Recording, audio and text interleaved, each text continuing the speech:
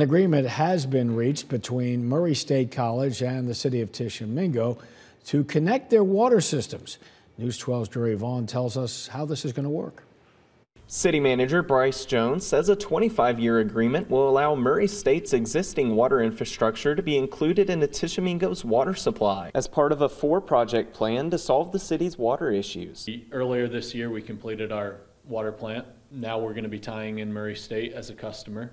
We're going to have a new wastewater treatment plant, and then we will be building an alternate water supply, which is a groundwater well. He says each project should be completed by the summer of 2026 with the goal to improve water accessibility for all residents. This is crucial for the city of Tishomingo, not just to provide for the residents that we already have, the businesses that we already have, but also to look for some economic growth in the future. Jones says they're working together for better sustainability of the city's main water source, Pennington Creek. Both the college and the city had been pulling and treating water right there off Pennington Creek, and it's no surprise to anybody that Pennington Creek is water levels are dwindling.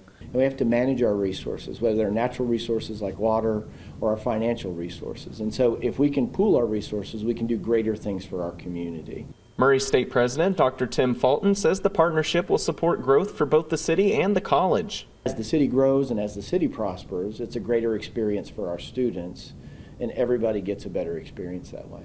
The project is set to go to bid this fall. In Tishomingo, Jerry Vaughn, News 12.